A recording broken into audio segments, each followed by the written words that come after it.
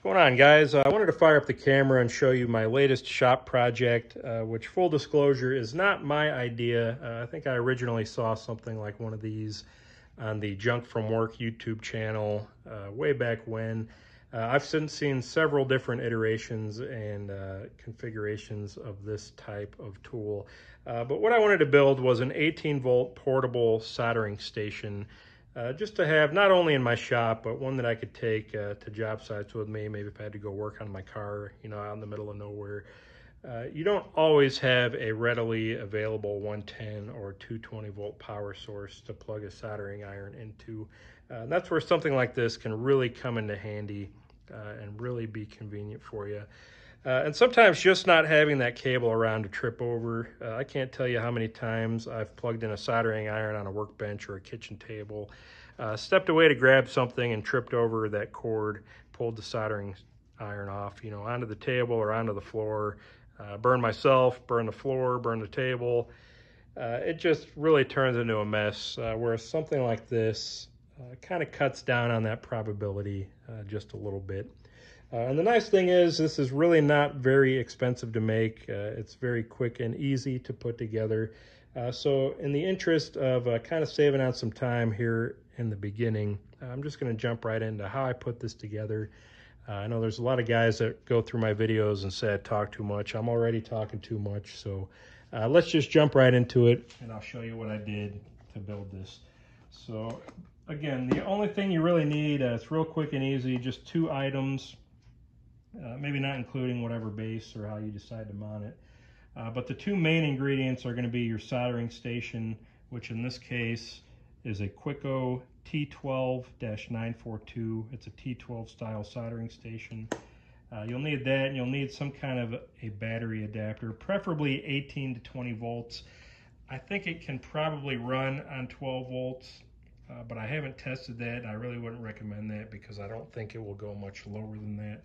So 18 volts is recommended. If you've got a 20, that'll work fine. This will actually go up to 24 volts DC. So even if you have some batteries that are a little bit higher power than that, you can get an adapter for that.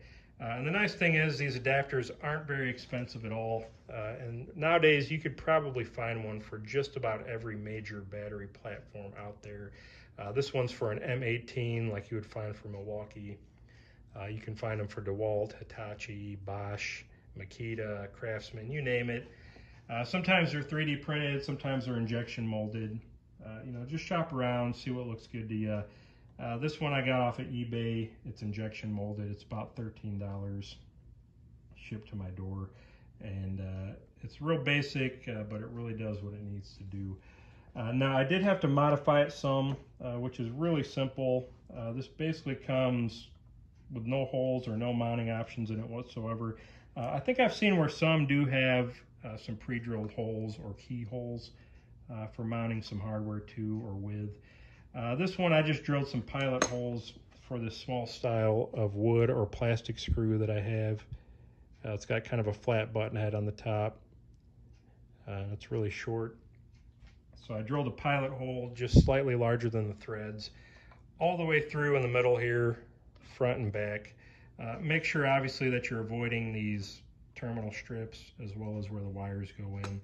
But this is mostly hollow, mostly empty on the inside. So I drilled through top and bottom layers, and then I drilled a larger hole on the top layer to accommodate that screw head size. And then I simply just drilled a pilot hole into the base where I wanted it, mounted it directly to the base. That took care of this side. Now on this side, there's 4 screws on the front panel, 4 screws on the back. You could take all 8 of those out, and this comes apart in 4 pieces. Basically a front panel, back panel, and 2 halves like this. Now the front panel may be hot glued to your bottom half. That just peels right off pretty easily.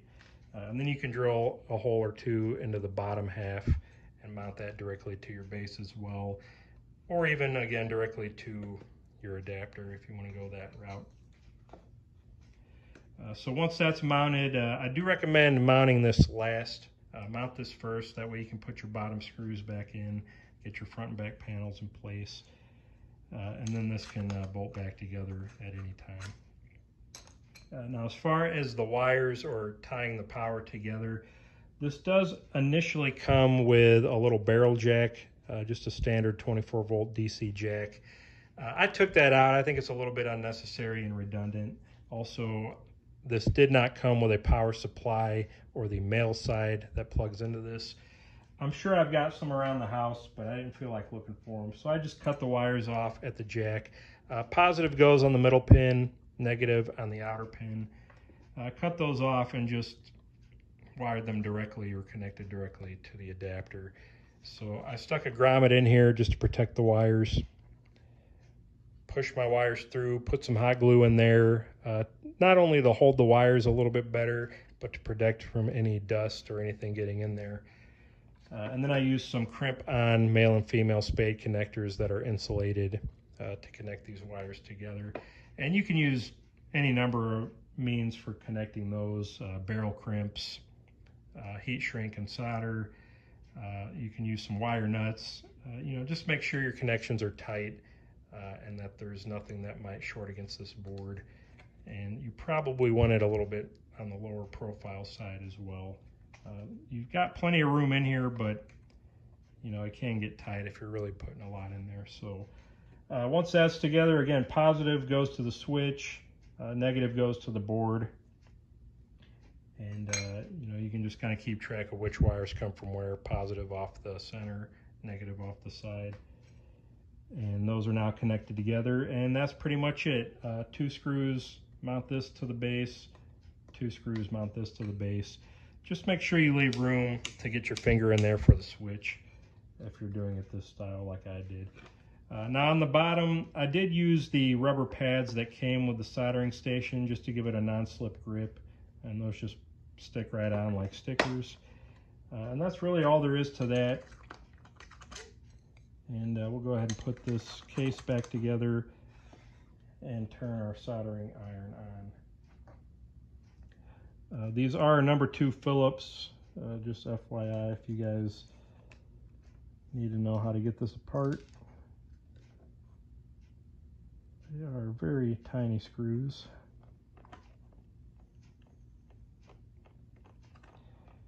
And what I like about building a station like this versus having like an all integrated or an all-in-one soldering iron that maybe has the batteries incorporated in with the handle or the grip, you can get a little bit better control with something like this, a lot more precision. It's not as bulky, not as unwieldy. And the other really nice thing is this uses an aviation style 4-pin jack that really kind of lets you customize not only your grip or your iron handle, but also the type of T12 tip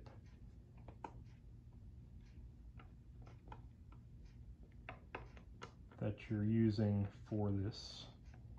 And I think there's probably at least a couple dozen different tips that you can choose from chisel tips to flat tips, square, round, conical, pointy, I mean, you name it.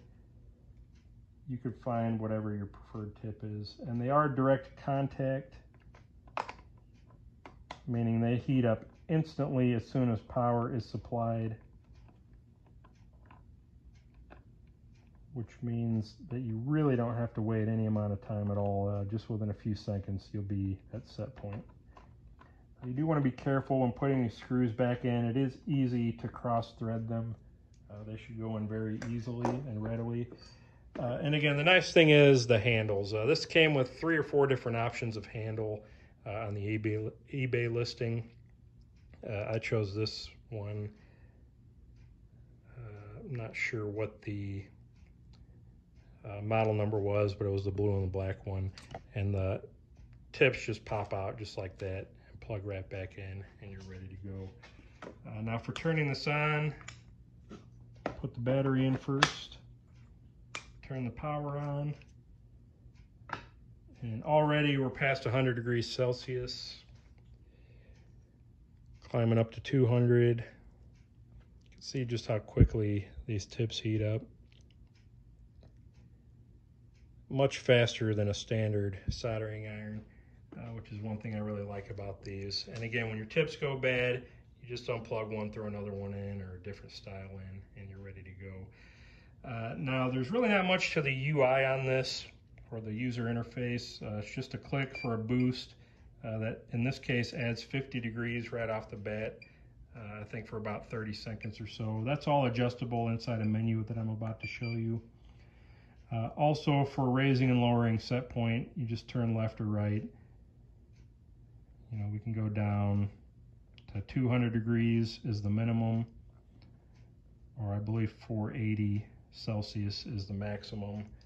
And if you do put the boost in after you max out at 480, it only goes to 500. So we'll set back to 400. And then if you do a long press on the button, that goes into your menu. Step 1 or option 1 is calibration. That's to whatever tip you put in here. And that's just current draw ratio, I believe. Auto sleep, that gives you an option to set how long before it goes to sleep or before your iron cools off to a lower set point. I've got that set to 2 minutes. Auto power off shuts everything off, no power, that's at 5 minutes. Boost duration, that's how long, when you hit the boost click, how long you want it to be hotter, just for like a quick moment. So I've got that set only to 30 seconds. Boost degree is how much hotter you want it to boost. It's set to 50 is the default, I believe. Wake up method, you can either hit the button, you can shake it, or both. I'm set to both right now. Buzzer switch is whether it beeps or not. Battery guard, that's to shut this off, I believe at a low voltage threshold. So it said if it drops below 12 volts on this battery, it'll protect the circuit by shutting it off. You could set that a little bit higher or a little bit lower. I'm just going to leave it at the default of 12. Firmware, that just shows you what firmware is on this, version 3.2. That may change as these are made, you know, throughout the months or years. And then factory reset, pretty self-explanatory. That just allows you to restore back to factory settings. So hold a long press, we'll go back to our main menu. And while I'm in that menu, this actually shuts the tip off, so we're heating right back up again. Top left corner is your set point, 400 degrees Celsius in this instance. The percentage on the right corner is your current draw, so we're drawing about 40 to 60% of our amperage. This is our real-time tip temperature, so we're right about 400 now. Down here is a nice voltage indicator for how much voltage we have left on our battery, which is between 17.2, 17.3. This was not a fully charged battery when I plugged it in, by the way. I think I started out before filming at about 17.4, so this is actually pretty efficient. And then on the bottom right here, we have kind of an ambient or case temp, so whatever our cold temperature is, which is 36 degrees Celsius in the shop right now. And that's pretty much it. Now, I don't currently have any accommodations for holding the tip. That's why I kind of have this separate stand that I had with another soldering station I own. You know, it works just fine. If you wanted to just set the tip in between, you know, you could kind of get it out of your way for a while or just set it up on the battery. This handle stays very cool. I've got these like Pex Clamps. This is for 3/4 Pex. It actually will fit in the grooves on this handle and kind of clip that in place. I'm going to see if maybe I can get a smaller diameter one that'll actually clip the whole thing. Maybe I'll look for that next time I'm at the hardware store. And then I'll probably mount it here on top. But for now, it's really not necessary, and just using this, you know, in conjunction with that is fine. But just to show you real quick, oh, this wire's already tinned. I'm going to go ahead and cut and strip off an end of this wire and just show you how efficient this iron is as far as soldering and tinning.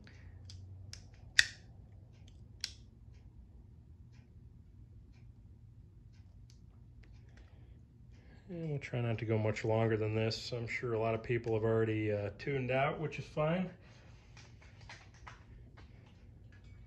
But you guys did see how quickly and easily that heated up. Now we'll just take some solder here, heat with our chisel point, and just that quickly and easily I've tinned the end of this wire. And that's ready to solder onto a board or onto another wire or do whatever I need to do with it. And we're still at 17.3 volts, drawing about 30% right now, between 0 and 30 while this heats back up. I don't have anything to clean my tip, so I'm just going to wipe it on this shop rag. And we'll go ahead and shut that off and conserve our battery. But that's pretty much it, guys, for a portable soldering station. Again, two main ingredients there being the T12-942, run you about $30 to $40. This whole thing I built for less than $50. The adapter was $13, plus the 37. The only thing extra that I didn't have, which I did already have in the shop, was a grommet, some hot glue, and some screws to mount this to a scrap of plastic. And that's pretty much it. Got a nice portable thing. And again, I may put a belt clip on here. I can, clip this and carry it on a belt if I needed. I can add a magnet for mounting, like on an electrical enclosure or something. There's just lots of different options this gives you, having the base like this. But for now, even just being a desktop or a tabletop unit, I think I prefer using this over one that I plug into the wall, even if I have the room or the outlet for it.